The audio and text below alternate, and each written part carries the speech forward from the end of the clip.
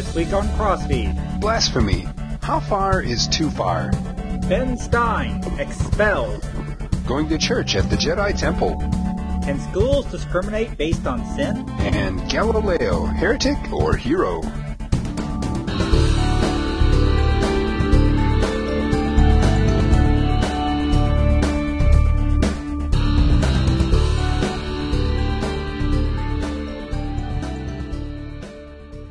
Welcome, everybody. This week's edition of CrossFeed News. I am Dr. Jim Butler. I serve as pastor of St. Luke's Evangelical Lutheran Church in Dedham, Massachusetts. And I'm Pastor Dale Critchley, pastor of St. Paul Lutheran Church in Delaware, Iowa. And welcome, everyone. Welcome, everyone. I think we may have a slight delay going. So it looks like we got a little bit of a delay now. Hopefully it won't get any worse. Yeah, and sometimes it clears up, too, so maybe it even get a little better. Now, Dale, where's this green shirt you had on last week with the big G on it? Yeah, we're not talking football this week. That, you said stood for goat, right? Or something like that? Or giants?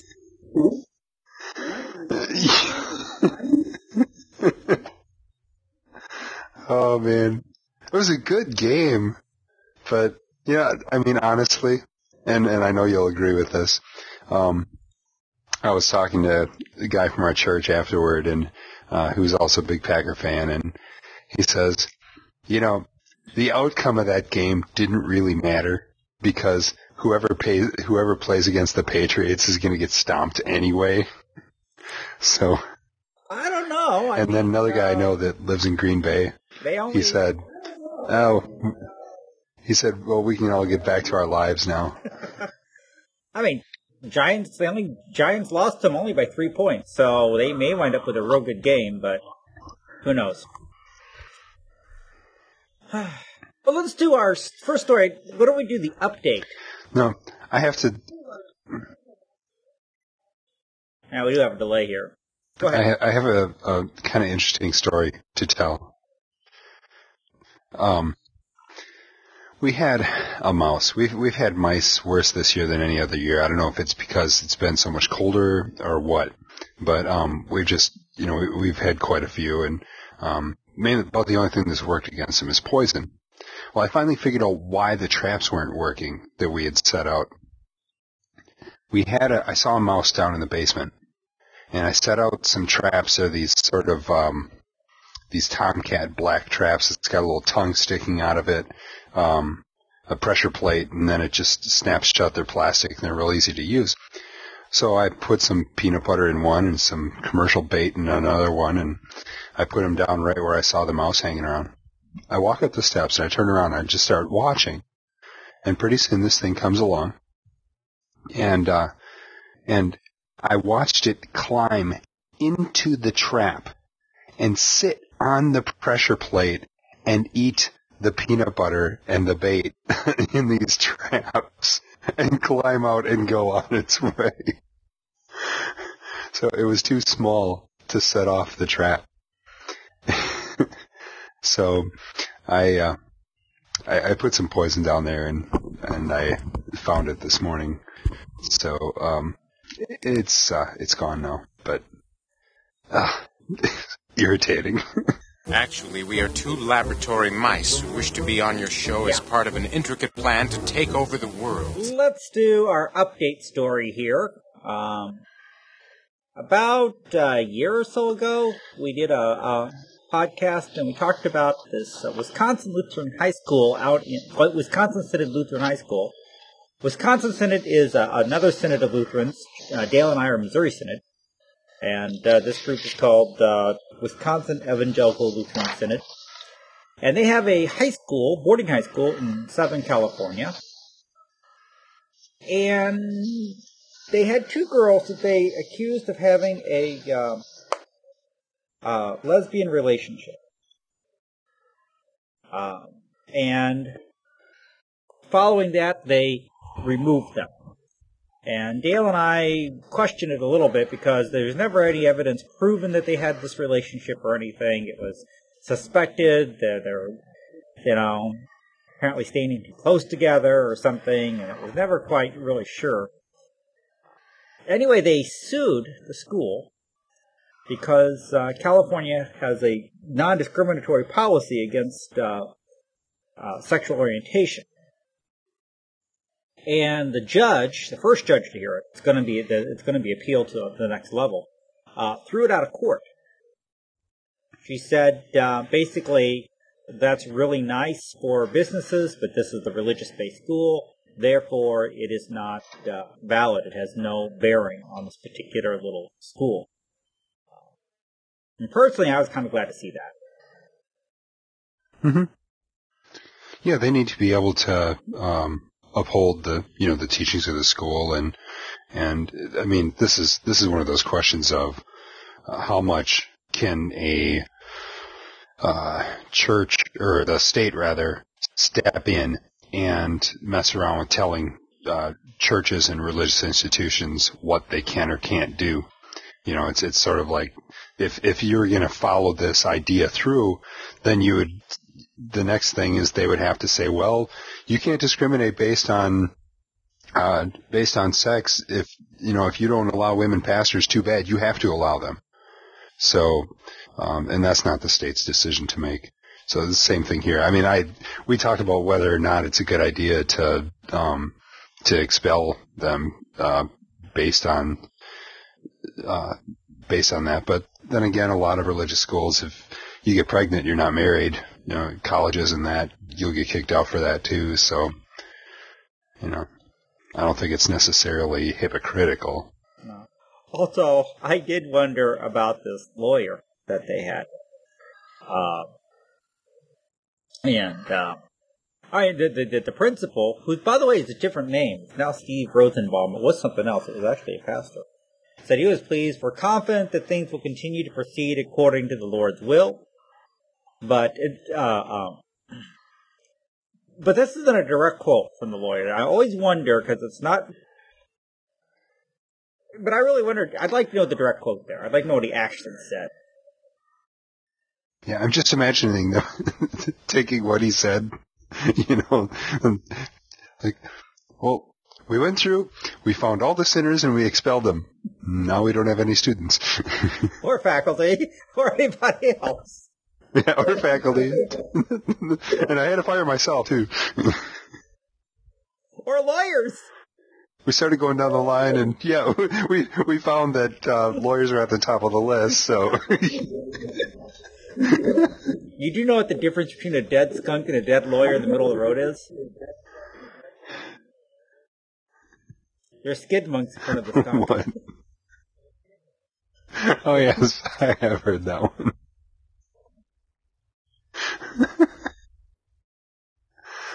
Oh, man, now we're going to get sued by somebody.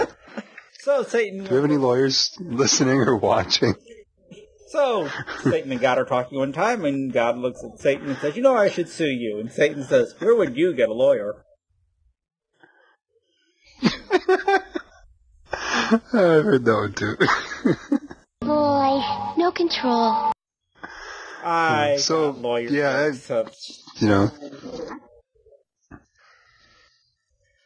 But that was the case out there in California. And, glad to see that came to a good thing. So far, they right now they're going to get ready to.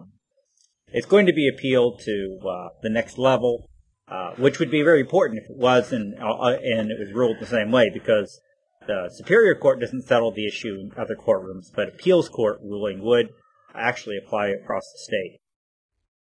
So it could be a good thing. I did not know that. Where should we go to? Well, talking expulsion, let's go to Expelled the movie. Okay. This information's been out for a while. I just came across it. My wife passed it on to me, actually. And it's coming out in February, it says. Although, I know they're running a contest to get free tickets, and the contest it doesn't end until April. So I'm not sure what good, if it's coming out in February, what good a free ticket in April would do you. But, So there's no actual release date on this. This is, if you're familiar with Ben Stein. Actually, tell you what, let's first, here's the trailer for the movie. It's about 7 minutes. It's kind of long, but it gives you a real good idea of what the movie's all about. So here's that trailer.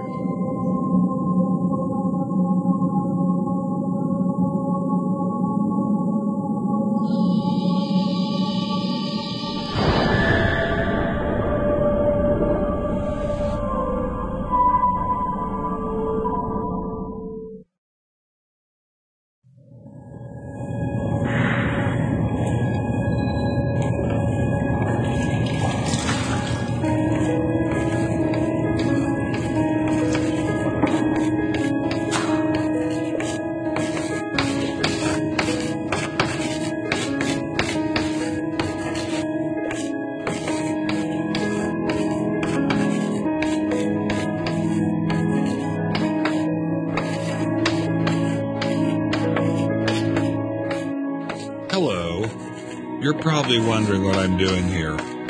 After all, even though I've done my time in the classroom as student and as teacher, I'm better known as a writer, public speaker, social activist, game show host, even a speechwriter for Presidents Richard Nixon and Gerald Ford.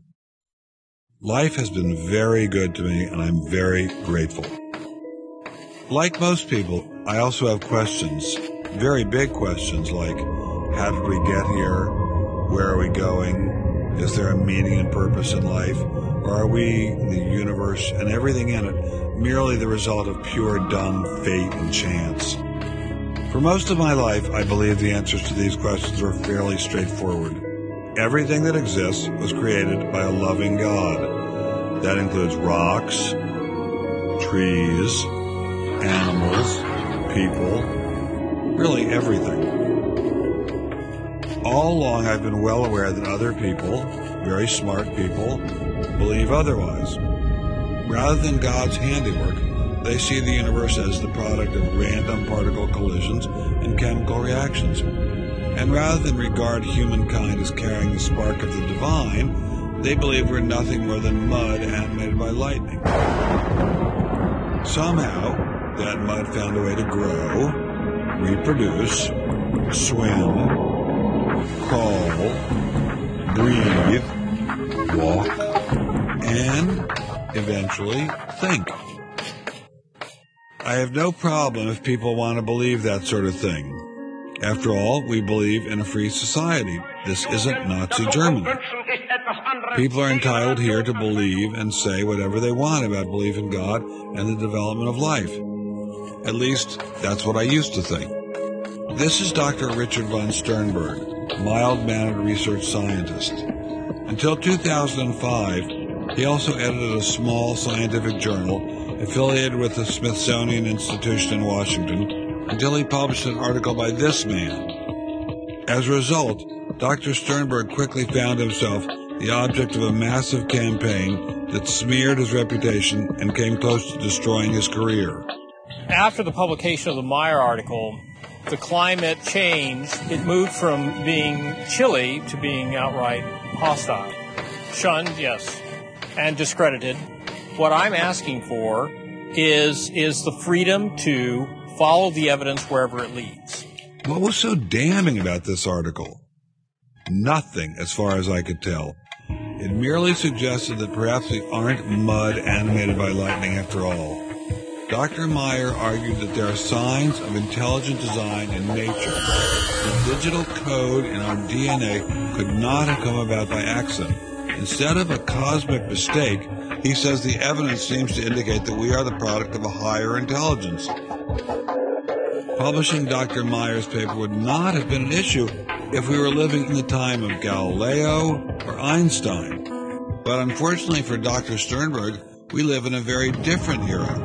This is the era of Darwin, and in such an era, those who challenge the status quo seldom go unpunished. As I investigated this situation, I discovered Dr. Sternberg is far from alone. Many other scientists face similar persecution. They're losing their jobs, they can't get tenure, they're denied publication in scientific journals, and they're openly ridiculed and ostracized by their peers, all for questioning Darwin. It's the kind of thing where you just learn to keep your mouth shut. I have been told to shut up.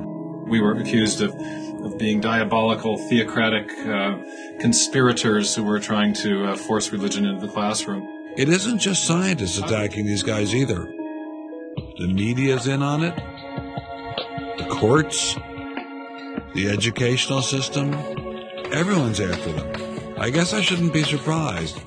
After all, these guys are asking some pretty dangerous questions, suggesting that Darwinism is not only improbable, it might actually be dangerous. I should know better than to ask such questions. After all, I've been warned. On the whole, they're not scientists. Intelligent design is not a research program. And it's all propaganda. They're distracting you from what's important. As a scientist, I am pretty hostile to a rival doctrine. The more I thought about the situation, the more I wondered why we tolerate free speech in every other area of the society, but not here.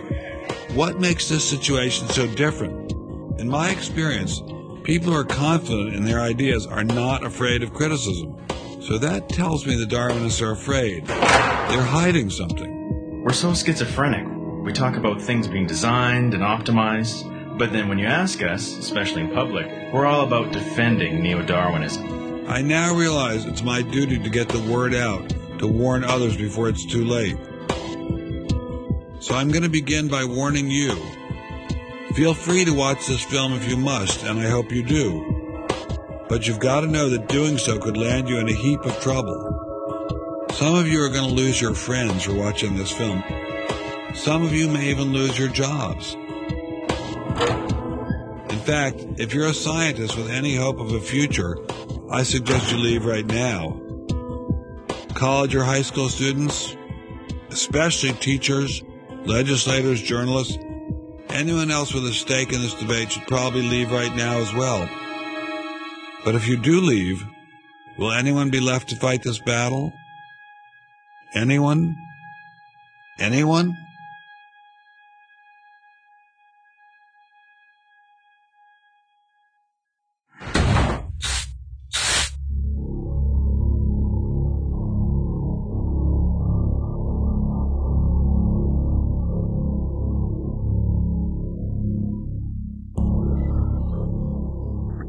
Okay. So now, Bueller? yeah, if you've seen Ferris Bueller's Day Off or The Wonder Years, he basically reprised the role in that series. So it's he's not just an actor. I mean, I was impressed at his long list of credentials. So. He's fairly conservative politically, actually. He might even be libertarian, I'm not sure. But very, very conservative. Yeah, well, that doesn't surprise me. Really what we're talking about here, though, and I think it's important as we look at this, first of all, this is not and we've talked about this before, and I don't think we need to rehash it, but this is not a young earth creationist discussion here. What Stein is talking about is intelligent design. And basically what he's saying is, as soon as, he's not even necessarily talking about teaching intelligent design in school, at least from what I've seen. What he's talking about is allowing people to even mention it. Because as soon as you even suggest that all these things didn't just sort of fall into place by themselves by, I love how this has a lightning bolt striking a mud puddle, that all of a sudden you're kicked out, you're ejected, no one's going to take you seriously, and no one's willing to debate it either.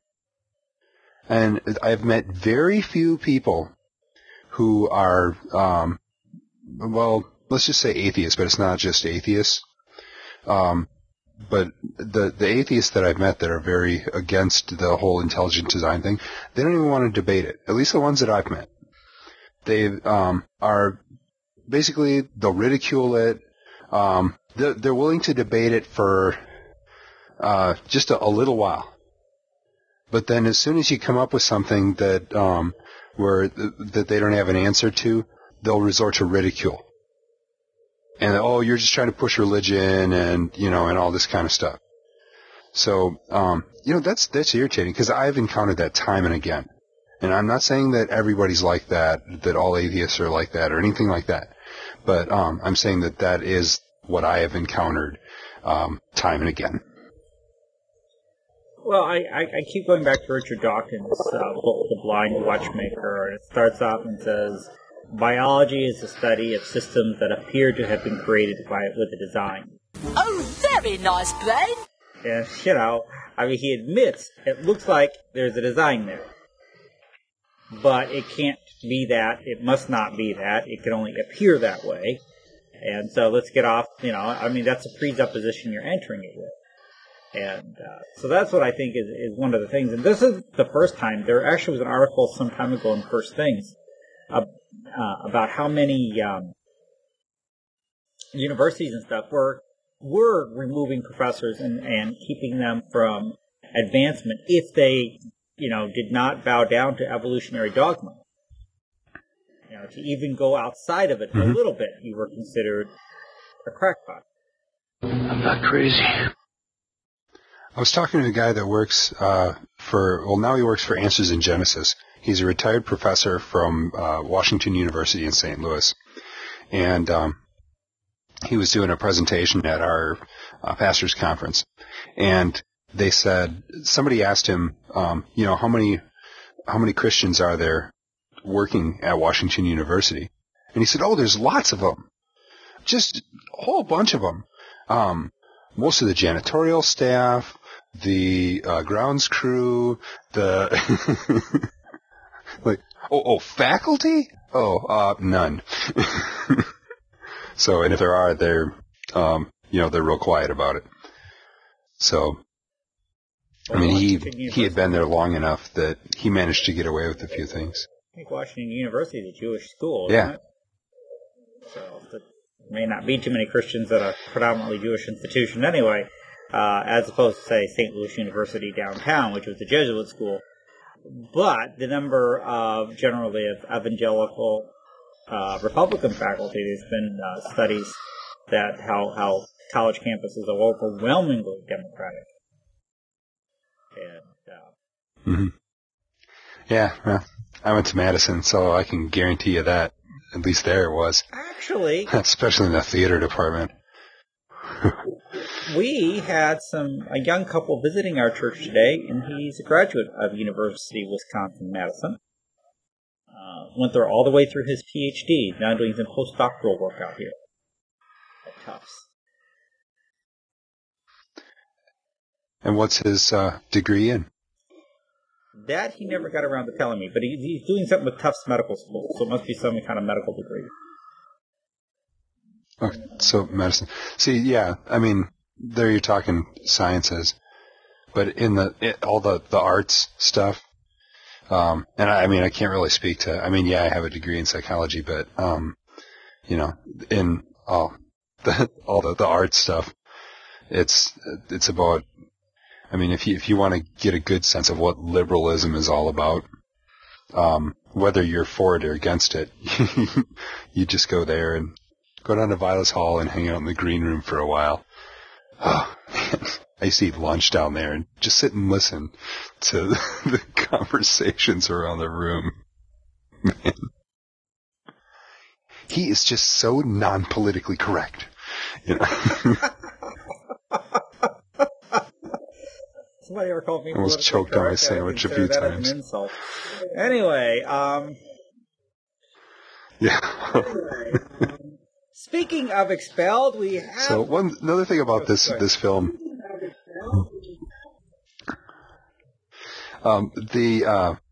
There's one thing in here that I'm kind of wondering about, and I'm kind of anxious to see how they're going to handle this. It says, Expelled doesn't just talk to people representing one side of the story. The film confronts scientists such as Richard Dawkins, author of The God Delusion, who we mentioned before, influential biologist and atheist blogger P.Z. Myers, Eugene Scott, head of the National Center for Science Education.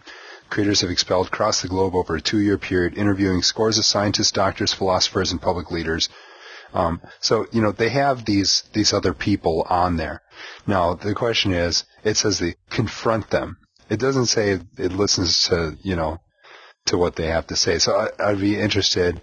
I mean, most of these things, I'm looking at this going, okay, this sounds like a conservative Michael Moore documentary, and so I'm wondering how they're going to present this and, are they going to give any time to the other side at all, as far as really allowing them to present their views or why they believe that things should be the way they are.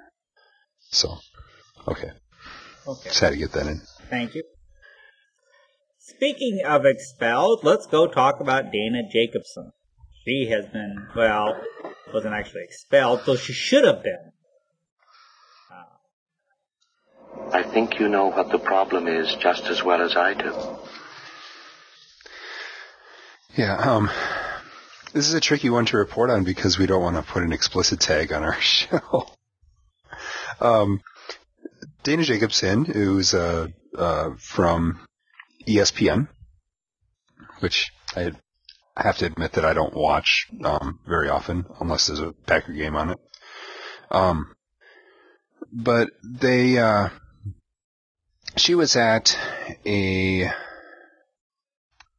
celebrity roast. Mm-hmm. Or Mike and Mike. And she got kind of drunk. Kind of?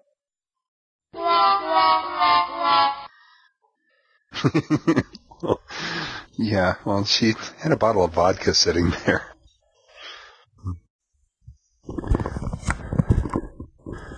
And apparently she was cursing like a sailor as she was making her presentation. And she kind of, for such a kind of a pretty girl, you kind of hate to see this, really filthy language, think of that coming out of her mouth.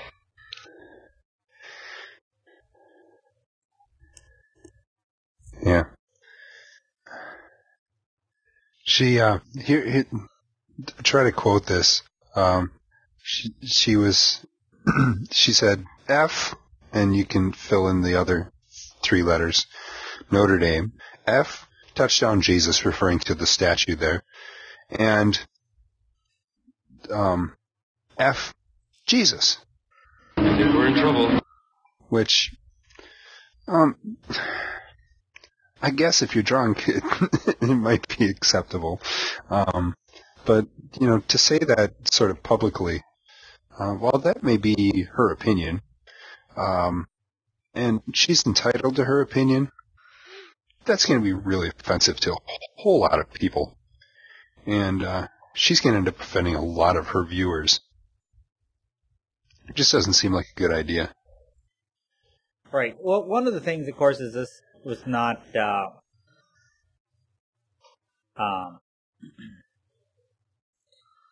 it wasn't really broadcast. It was, one of those things that was kind of quiet, and nobody had a cell phone there to videotape the cell phone. It was to videotape it live. This was reports. But, they suspended her, which was kind of the least that should happen. You think of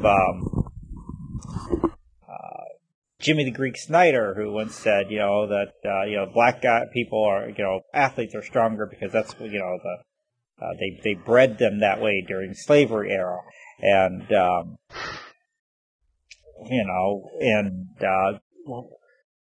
did Howard Cosell or someone was talking about some black player running down? Yeah, look at that monkey. Yeah, look at the little monkey. Look at the little monkey. And it was just like.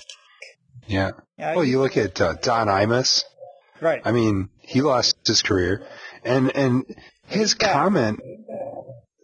He was already a shock jock. You expected him to say obnoxious things. People wanted him to say obnoxious things.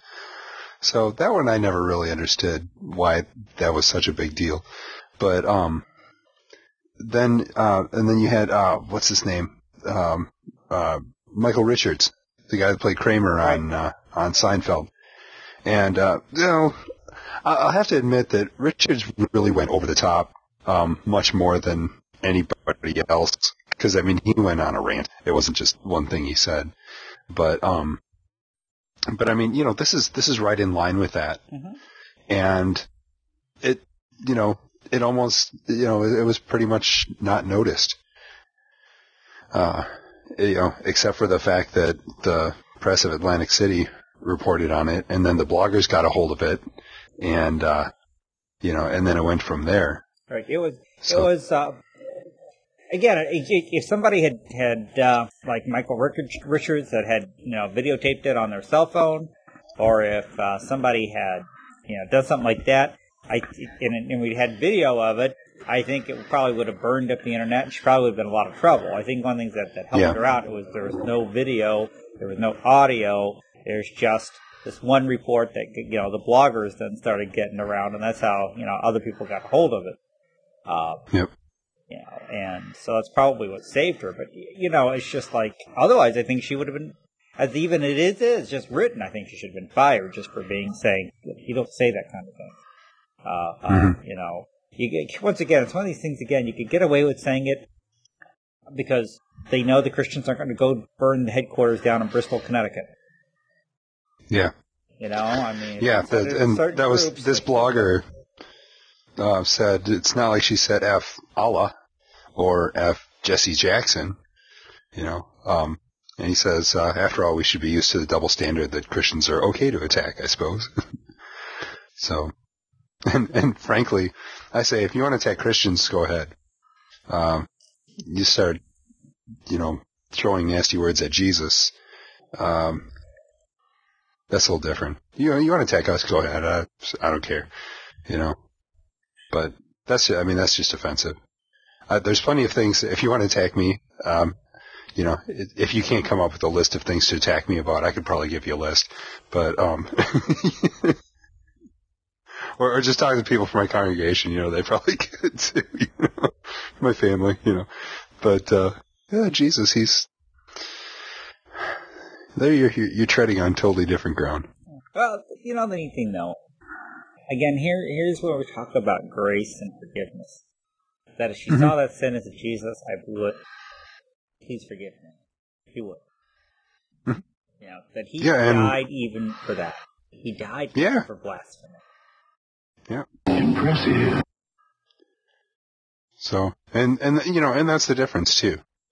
And now, okay, then you get into the whole discussion of, okay, even though, if she apologized to the Christians, okay, then should she still be fired? Because if the Christians forgive her, and then there's that whole question, because, there's okay, yeah, you're forgiven, but there's still earthly consequences, to your actions. So, I would say it would depend on the apology. If it was, if I have offended anyone by my actions, I'm deeply sorry. Which, of course, once you throw the word if in there, it also means, but if I didn't offend anybody of you, I'm not the least bit sorry. So there, but if it was, I was drunk, which is wrong. I was swearing, which is wrong. I said some very offensive things, which have, upset you greatly and should. I have, I should be fired for this. I realize that, but I'm deeply sorry, and I ask forgiveness. If it was a real apology, not one of these, if I've offended you, then I'm sorry, or maybe I could have put this better. Mm-hmm. To stay away from the weasel words there, then I think we could do something, but... Yep. I don't know, that picture, she looks a little drunk as it is, so... she's kind of staring off into space there. She's looking right at you. No, actually, she's kind of looking above my head at the pictures behind me. That's true. I used to have, when I was growing up, I had this Superman poster from the first Superman movie, where he's like, flying right at you. And it was one of those ones where you move and it kind of follows you, I mean, it was kind of bizarre. Cool. Very cool, It sounds pretty cool. Look, up in the sky! It's a bird! It's a plane! It's Superman! I wish that I had kept it in the sleeve, and it'd probably be worth something today. Most likely it probably would be, too. Well, speaking of people who've been expelled from things, let's talk about Galileo, since he was expelled from the Catholic Church, and talk about his Inquisition here. No one expects a Spanish Inquisition! Now, of course, this happened quite a while ago. Year or two, anyway. But what happened is, well, Galileo being, running into trouble was a while ago. But then there was a professor in Rome and 66 of his colleagues protesting a visit by Pope Benedict. It says, this week students joined the protest and have been on an anti-clergy campaign to voice their opposition to the Pope over comments he made in 1990 about the Church's Inquisition trial of scientist Galileo, calling it rational and just. So, Pope's coming to talk about the death penalty. But they said, hold on a minute here. We're scientists, and we kind of like Galileo. So, you said 1990, 17 years ago, 18, well, give or take, and, you said that it was okay what they did to him. And we're still not happy about that. Of course, most of these guys were like infants. These students that joined in the protest. Like infants when it happened. If that. Yeah, one of the things, they, in a couple places, first off, it's kind of interesting that, they have a contributor here on Fox News, Roman Catholic priest named Jonathan Moore, said they misread his 1990 talk on Galileo. At a couple other places said, used the same thing, said that it, our weapon is supplies and fear. That his comments may have been taken out of context. He speaks in deep scholarly talk that sometimes takes many paragraphs to unfold, and, sometimes several reads to grasp. In other words, he's long-winded and unintelligible. Our three weapons are fear and supplies and ruthless efficiency and an almost fanatical devotion to the Pope. So, looking at the whole Galileo debate, and as this article says, there's nothing in the Bible that says that Galileo was wrong. Nowhere in the Bible does it say the earth is the center of the universe. That's a man-made supposition, helps prove one of the great themes you'll find in the Bible, that man will always look for ways to glorify himself instead of God. So that was a good point. Ironically, for scientists in the 17th century, including Galileo, their craft was about glorifying God. That if God is the creator of everything, the discoveries in science could only bring mankind closer to knowing him, not drive a wedge between them. Which is a really interesting thing to think about, when you consider what we talked about before with that whole expelled thing. Mm-hmm.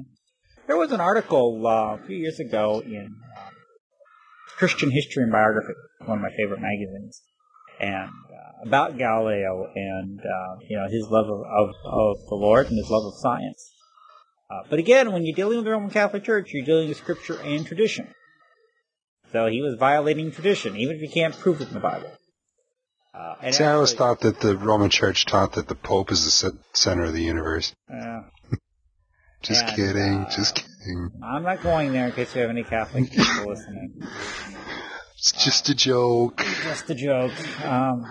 As opposed to your church where you teach that you're the center of the universe. Anyway. Right, exactly. I mean, let's get this right.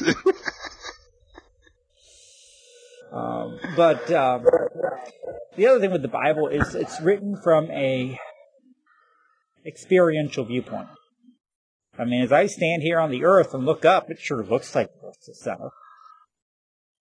I mean, and it sure looks like the sun rises, too. Doesn't mean the Earth's the center, and doesn't mean the sun rises. But that's how we talk. Mm-hmm. Yeah. So, since then, I don't think that the Pope is trying to say that Galileo is wrong. In fact, I'm reasonably certain about that one. I think we've established that.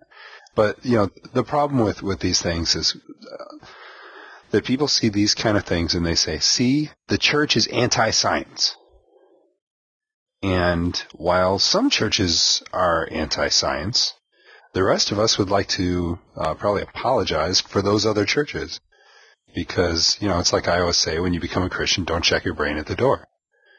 Look at the evidence and see that the evidence doesn't contradict Scripture.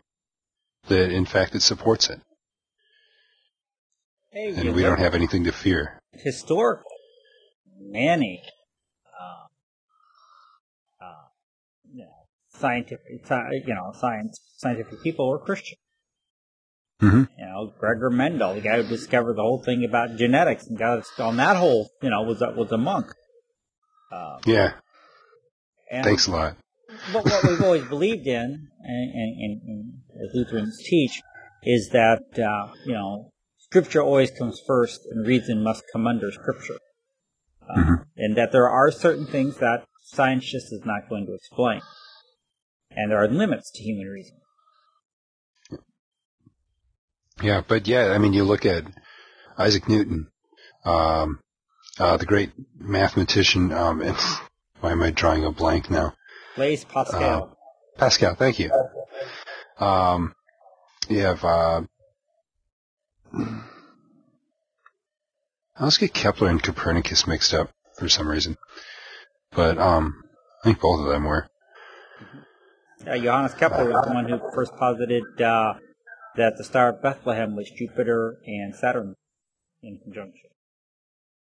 So, there's just all these guys throughout history that have been very prominent Christians and very prominent scientists at the same time. And they saw no conflict between them, and neither should they. If what we believe is true, if the Bible is true, then we should expect that that what we find by studying science is going to agree with, that the creation should correspond with the Creator. Now, you need to look at the whole Bible in context, because then you have people that say, well, if there's a God, if there is intelligent design, well, he's not very intelligent because look at all the problems. Well, and then, the Bible answers that one too. It's called sin.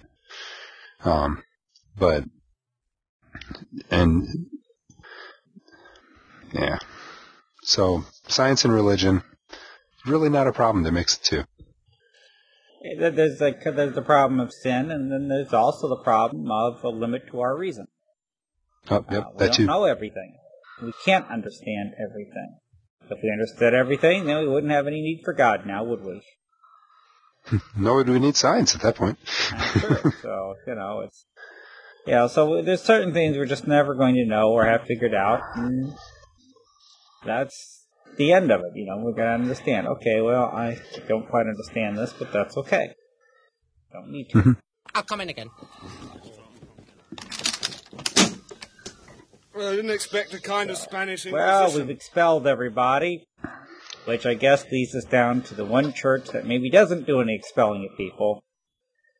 The New Jedi Church. We've talked about these guys before. Have we? I don't remember. Yeah, I know we've at least mentioned them. This is in the UK. And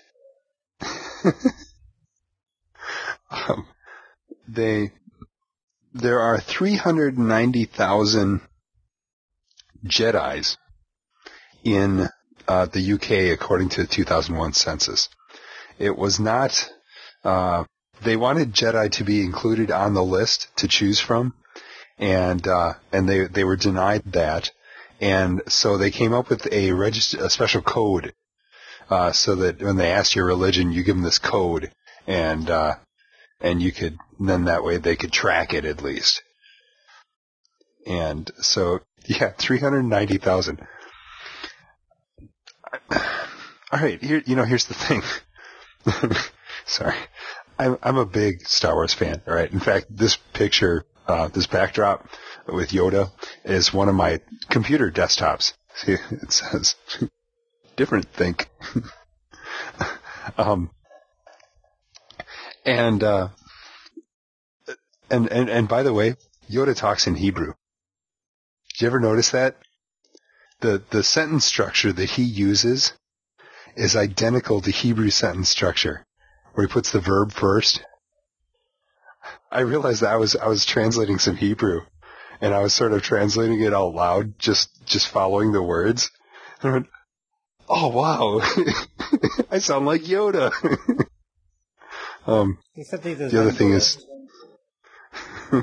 The other thing is he sounds suspiciously like Grover from Sesame Street. Which is, of course, because Frank Oz did both voices. Right. But, here's the thing, though. At least he didn't sound like this piggy. All right, guys, your religion, your founder, is a Muppet.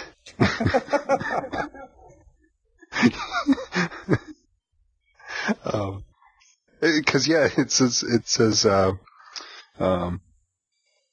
printed off a couple sermons, did a sermon in our house, a couple friends one night. See, it sounds like they're really kind of emulating the sort of Christian, they're borrowing a lot of ideas from Christianity.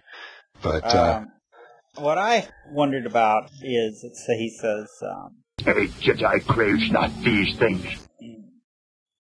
We do meditation, relaxation, and visualization techniques, and a bit of lightsaber training.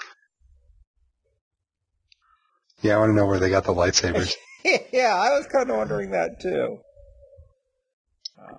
I mean, there's those cool force effect ones, but, not the same. And I also want to know where they got the little ball that floats around and zaps you with the little, tiny little blaster fire. Right. So that's cool. I want one of those to kind of float around church while I'm preaching and wake people up.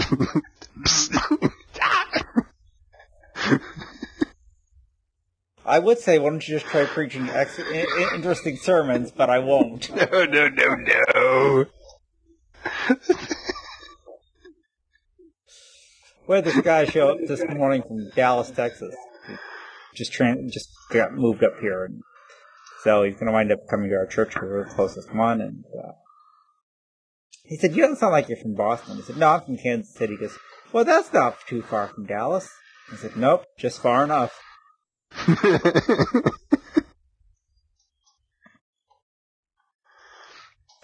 We got some people from our congregation who they winter down in southern Texas, right on the Mexican border, about the southernmost tip of Brownsville, Texas. Yeah, I think it's right around there. In Matamoros. Yeah.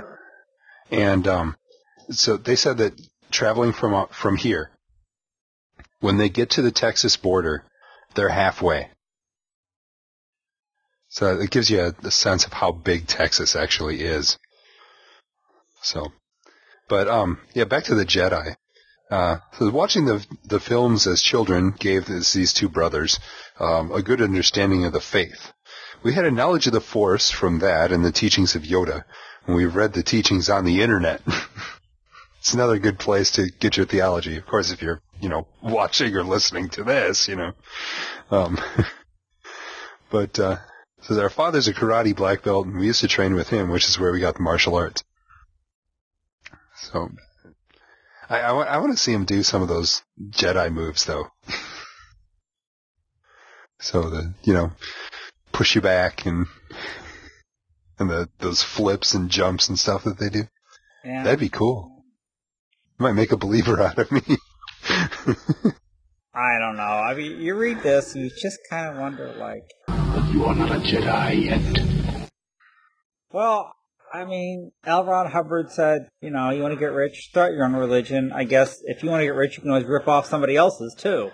That'll work, you know, and... Well, you know, the thing is, these guys would be getting rich, but they're spending all their money on action figures, probably, so... I mean, I just don't know I mean, it might be fun one time. But, I mean, if you really want to get to Jedi religion, go find a Zen Buddhist. He can tell you the real stuff, you know? I mean, that's Jediism, you know, it's just basically, you know, a rip of Zen Buddhism, because that's what George Lucas is. Yeah, minus the lightsabers. Yeah. So, I don't know. It kind of reminds me of the 1970s when Kung Fu was on, and you had all these people in the Eastern, you know, pseudo-Eastern religion stuff. Mm-hmm. Yeah, well, you know, all the, like, New Age stuff, which, New Age is more repackaged Hinduism. So, yeah. Just go, guys, it's a movie, alright? It's not real. Yeah, I mean, I love the movies. I even like the prequels. There, I said it. But in fact, I have the original trilogy on VHS, but I have the prequels on DVD, so I'm not sure what that says. Except that I bought them early. But the real question is, do you like Jar Jar Binks? Your hate has made you powerful. You know, I didn't hate him. So put it that way. I didn't hate him the first time I saw the movie. Now I can't stand him, but, you know, I just, he's you know. But, you know, I think one of my favorite scenes from the prequels is when they were taking that little submarine through the center of Naboo. Which I thought having a liquid center and being able to travel through it and not being crushed by the pressure, was kind of stretching it. But, and just the whole idea of a planet with a liquid center being able to hold itself together. But that whole scene with the monster chasing them and then a bigger monster comes and eats that one and, you know, always a bigger fish kind of thing. I loved that scene. I thought that was so cool. But, so, you know, here's my question though is, of these 390,000 people that registered as Jedi, how many of them actually believe it and how many of them just said, oh yeah, that'd be funny? You know? Cause you know, I can imagine people man, I'd be tempted for censuses, you know, cause you get these political calls and, you know, we don't have to deal with that anymore since our caucus is over, but, you know, you get these calls and people want to ask you all these questions and you just want to give them off the wall answers because you get so tired of listening to pollsters and stuff. And so I'm wondering how many of these people just put it on there as a lark. Because if there's 390,000 of them, you'd think you could get a little bit bigger congregations together than that, but they're just a couple people, you know, got a couple brothers and they get a few more people there, you know. It's not a church, it's a fan club. Yeah, well, I think if you're right, I think if it was actually center, you'd actually be able to get, Bulky religions and ancient weapons are no match for a good blaster at your side, kid. we get you know, you'd have a few more people there because actually that big, but, I think it was a lark for a lot of people, would have been a lark for me. I am a Jedi. I don't know if I want to lie to a pollster. I just would have hacked into the computers to change all the numbers around, that's all. If you remember that so if the CIA is watching... there's that very famous Bloom County strip back in the early 1980s. And Oliver hacked into the polls, and they're like, and 80% of the people prefer peanut butter to Walter Mondale. There's something very significant here. You would need to hack the polls to come up with that. I mean, they were great. It was the whole series. They were just wonderful. And, that's when I started getting sick of pollsters, and I kind of realized, it's when the polls, what the polls say is the story. Mm-hmm. And then, of course, if they get things wrong, they want a plague in their face. Oh, it's a conspiracy! Hmm. Yeah, or just bad reporting. So we're just babbling here. Anyway. Hey, folks, speaking of actually comments worth listening to, we got a really neat comment this week from over River. Yep. Over at River.com, because we've started posting our stuff, our video up on a number of websites, River being one of them. We've been up on YouTube for a while and Google Video. And where else are we at? Anyway, there's a whole bunch of different places, just about all of the video sites. Except for there's one, it's Cafe something or other. Meta Cafe. Media Cafe. Yeah. They keep rejecting our stuff for copyright violation, but I imagine they probably wouldn't like that Yoda either, so. But anyway, we did have somebody on Rever that left a comment, and he says, "Love your stuff. You crack me up. I hope you rub off on all of these Christians who have no sense of humor. As for me, well, I'll just keep smiling. You keep making your video. It's awesome. Signed, Jinger." So, Jinger, thanks for the comment.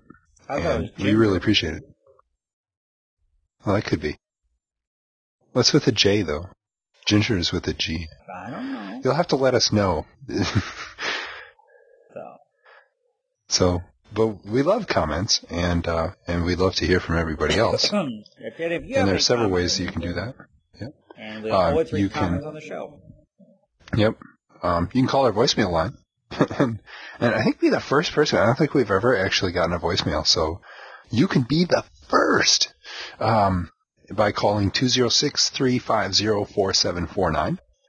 And you just get a voicemail machine there, and you don't have to go through a bunch of menus or anything. You just hear a little welcome message to let you know you got the right place, and then it beeps and you can leave a message. Or you can email us at podcast@crossfeednews.com. Or if you're watching this in iTunes, if you're watching the video, you can just click on the screen right now, and it'll take you right to our feedback page, and you can leave us feedback that way. Message for you, son. So, real quick shout out, not only to Ginger and to all those things, but also then to our sponsor.